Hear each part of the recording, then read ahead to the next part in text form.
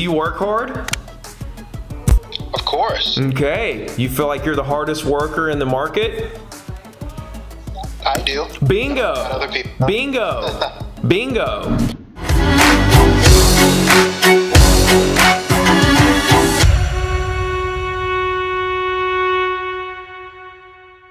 Here's the thing, agents say, oh, you know, clients that want to see property at 6 and 7 and 8 o'clock at night and, you know, writing offers really late and stuff. And really, I look at it and I say, how often does that really happen? You know, and I know that some markets and certain situations, it could happen a lot. Like you might be in the demographic where there's a lot of buyers who, you know, look after work, you know, stuff like that. I get it that there are certain scenarios, but generally speaking, this is not something that happens a whole lot. And when it does, for me, like if it's 11 o'clock at night, like you just said, I'm not even gonna see that. Like I'm not even gonna see that one. I don't really answer my phone or email or anything after 5 or 6 o'clock unless it's one of those things where somebody wants to write an offer. If somebody wants to write an offer and it's a serious situation, I'm gonna do that. I mean, I'm gonna do that, but I'm not gonna answer like, you know, inspection, repair, addendum. Do you work hard? Of course. Okay. You feel like you're the hardest worker in the market? I do. Bingo. Not other people. Bingo. Bingo. All right. You're the hardest working agent in the market. Listen to me, man. Everybody loves a hard worker. Okay? Right? And let me take it a step further. Not only does everyone love a hard worker, that's what makes you different. Oh, Ricky, everybody can work hard. Yeah, no, everybody can say that they work hard. Very few people actually work hard. What I'm saying is working hard when nobody's looking, like I've been doing for the last 20 years.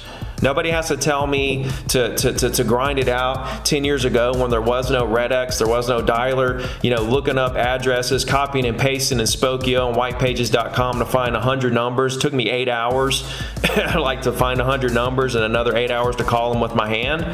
Right? Nobody had to tell me to do that. Nobody was watching me over my shoulder. Everybody knew I was doing that kind of stuff. Why? Because when I called them, they knew I had to look up their number on whitepages.com to find them, right? And now they're like, wow, this guy's out here really getting after it. People look at you a lot differently, man, when people know that you're working hard behind the scenes, and that's what's going to separate you. So taking it a step further, when you do become and merge as this person that people recognize as a hard worker, all right, now then if you can stack your intentions, on top of being not only a hard worker, but also caring about exactly what they have going on and being empathetic towards their situation, right? Empathy, your biggest tool is to listen, right? To listen to what they have going on, right? That's the biggest toolbox. It's literally putting yourself in their shoes, right, of why they're buying or selling a piece of property. You understand what I'm saying? Like, let's go deeper with this. Here's the thing, okay? I just put a property under contract for like $515, okay? This property is worth like $450 8 months ago, okay? And now we're at $515. Another one just went on the market for like $560 and went under contract in a matter of minutes, okay? This is a 2-bedroom on the beach here in Gulf Shores, Alabama, Orange Beach, Alabama, okay? Like, okay, this time last year, as prices really started surging, you know, after we came back from the shutdown and everything was going crazy, you know, I'm sitting here saying, okay, the market is solid. Like the fundamentals of the real estate industry are solid. Why? Because most buyers, right, like probably in the 90% range or more, are end users, okay? People who are using the houses, using the property, investing to buy and hold, not speculators, right? Not people who are speculating on the market to increase, right? These are end user buyers. So I'm thinking, okay, with the regulations on lending right now, how tough the lenders are compared to 2003 and 4 when they're literally giving money away for nothing. The regulations on lending, you know, the end users, like when you see a lot of speculation in the market, that's when you should start getting a little bit worried about a bubble and maybe a possible like crash, like a real crash. So I'm sitting here looking at, you know, a year later, right, and I'm seeing these 2 bedrooms that are now in the 550 range. right? And now I'm thinking, I was talking to the owner today that we're under contract, and now we know one went under contract at a higher price, or at least it was priced at a lot higher price. And we're thinking, he's like, listen, I'm happy. I'm happy with getting my 515, and I mean, if it keeps going, I'm still happy, because this is going to end somewhere. This cannot continue to go like this. I said, yeah, if it continues to go like this, it's going to be, these 2 bedrooms are going to be in the 650 range here by the end of the year. We're going to be in the 700s on this 2 bedroom on the beach. That's like, now that's ridiculous for us down here. We know this is building, and we know what the end result's going to be. Now, what's going to happen when that moment occurs? What's that going to do to the market in terms of inventory? All right, I'll tell you that before I tell you what we need to do now to prepare for this.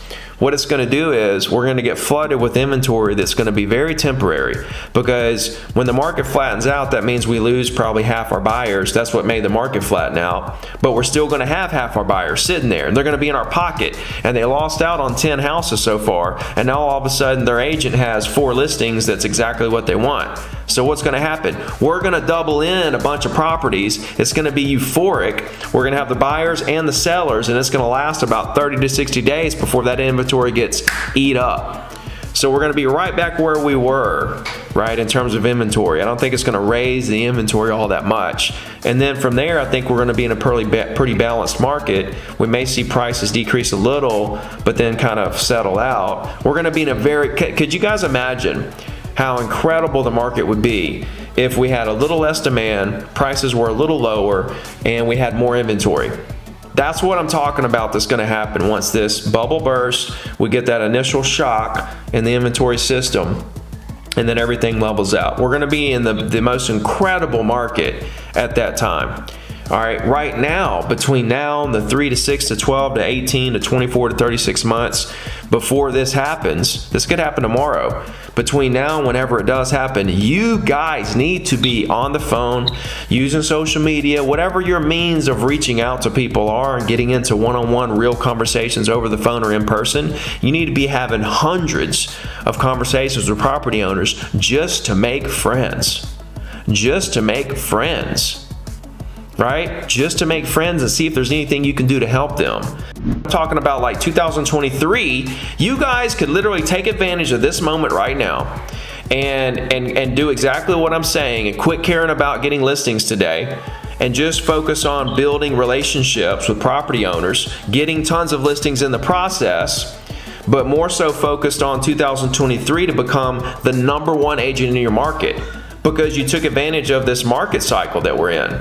If you're not just creating emails like generic information, actually creating them, creating original content, giving your opinions on market, giving your opinions on new restaurants, and so on and so forth. It's like, if people can really get to know you through your emails, like I was telling Devon earlier about being a hard worker. Like this email. Okay, when it comes to your inbox every single Wednesday, people realize how much of a hard worker you are because they open it and they realize you actually built it. And it's actually you, and it's actually your opinions on stuff. And it comes consistent, it's dependable. Like, they realize that you are this consistent person that does what you say you're gonna do, right? It does all the heavy lifting for you guys, right? And it puts you in a position where people realize who you are, and you can scale it.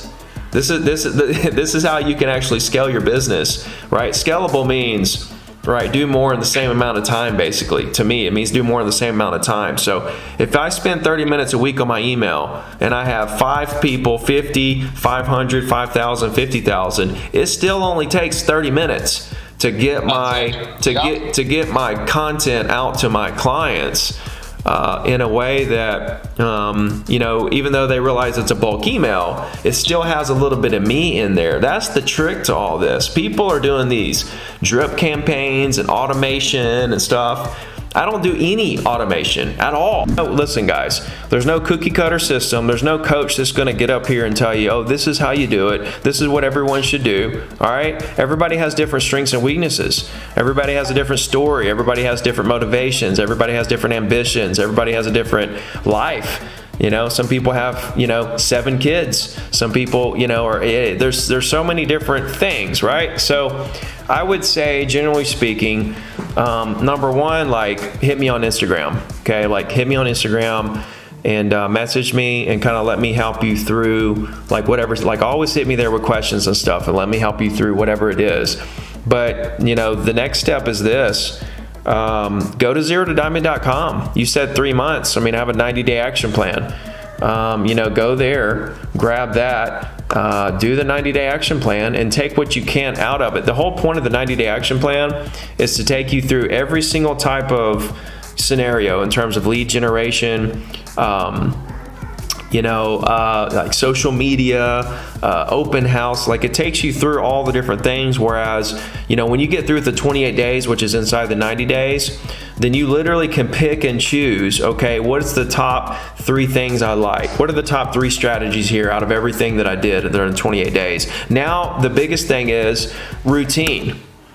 Okay, I just got off the phone with an agent who said he's just bored every day doing the same thing over and over again. And I said, bro, like successful people can stomach the boringness of this, the monotonous of this, right? Not everybody can stomach doing the same things over and over again for a decade or 2 to get to the top. And that's why a lot of people don't make it to the top. So one of the biggest things I want to tell you is don't overcomplicate it. Keep it very simple, right? And just realize that once you've set the foundation for perspective in terms of realizing closings happen every day, right? They're going to happen every day for the rest of your life, okay? No matter what the market does. Once you realize that and you realize business is unlimited for everyone, right? And then you realize, okay, competition doesn't exist. Then if that's the case, you know, once you realize these things and you start to get a better confidence in the industry that you're in and the career that you've chosen, okay, now we're going to set a real routine around understanding that, okay, I'm going to be the best. Okay, that's where it starts.